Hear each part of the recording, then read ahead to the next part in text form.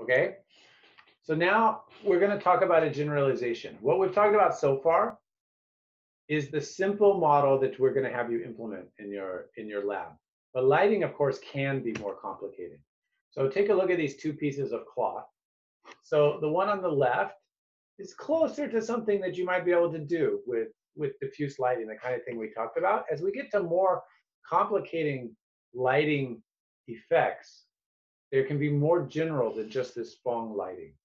So in general, if we consider a little surface point, and we consider a light, we can consider not just the angle between the light and the viewing direction, which is what we've been using so far, but we could in general say the incoming light direction can be parameterized in spherical polar coordinates by two angles, this angle here and this angle here, right? So we have this is this angle between this axis and here, right? And then coming down from the top of the pole of this hemisphere.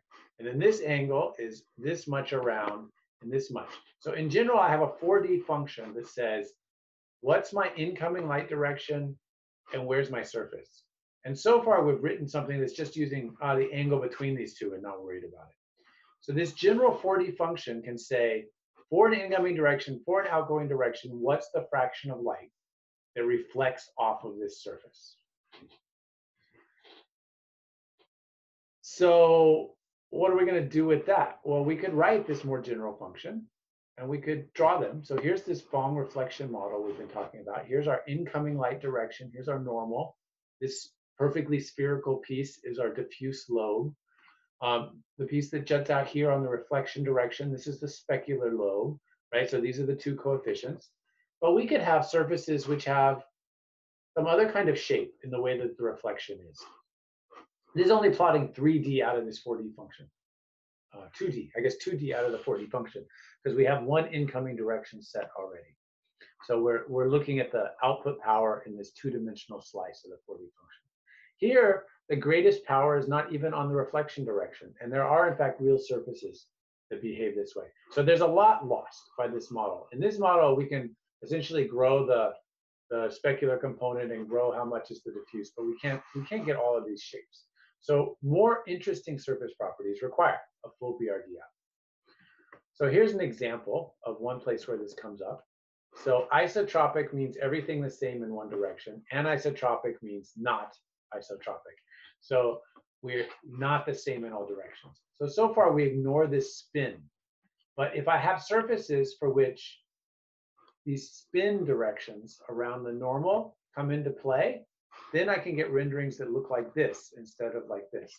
So what real world objects have this?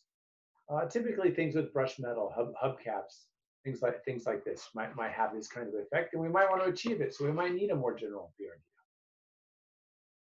How do we capture these things off of real world objects? They build devices like this. I can move the light around to any angle. I have some detector I can move around. I can turn the surface of the object, and then I measure how much light reflects off, and I get these kind of plots. Right? Imagine you're doing your physics experiment. You find out how much light comes off, and then you fit some kind of surface. So here's a real device. So because it's a 4D function, I need 4 degrees of freedom. So this arm can spin here. The object itself can spin here. There's a rotational angle here and a rotational angle here.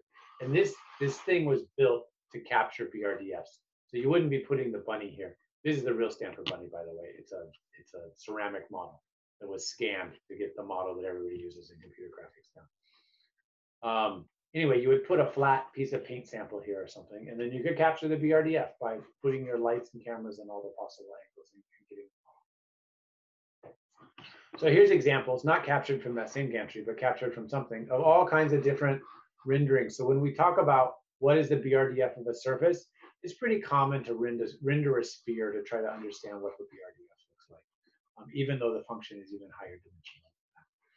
So here's a bunch of spheres, different surfaces, different reflections, different what are you trying to get. So BRDFs are a general way to model what's going on at the surface. We're using a simpler analytic model so that we don't have to store a 4D lookup table.